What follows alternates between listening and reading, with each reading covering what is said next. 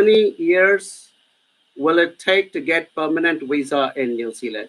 So what happens is it is a graded process.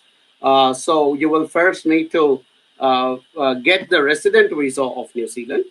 And normally after you get a resident visa, in the first 2 years after you get the resident visa, you need to fulfill certain conditions of your commitment in New Zealand. And these conditions are various conditions, but the easiest condition to fulfill is that you need to spend approximately 6 months of time in New Zealand in year 1 and 6 months of time in New Zealand in year 2, approximately. I think it's about 182 or 183 days. That's what is the legal requirement. So if you get your resident visa and then you spend that amount of time in year 1 and the same amount of time or more in year 2, then you become eligible for something called the permanent resident visa. So the difference between resident visa and the permanent resident visa, on the resident visa, there is a limit of how long you can travel between New Zealand and other countries.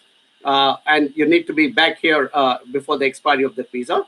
But a permanent resident visa means basically you are able to enter and depart New Zealand for as long as you like. And normally after 5 years after you get your permanent resident visa, or the time you've spent in New Zealand, 5 years, and I think it's from the resident visa onwards, you'll also be able to apply for the citizenship. So that's the way it works. So if you're looking for some advice and services along the resident visa or permanent resident visa, please connect with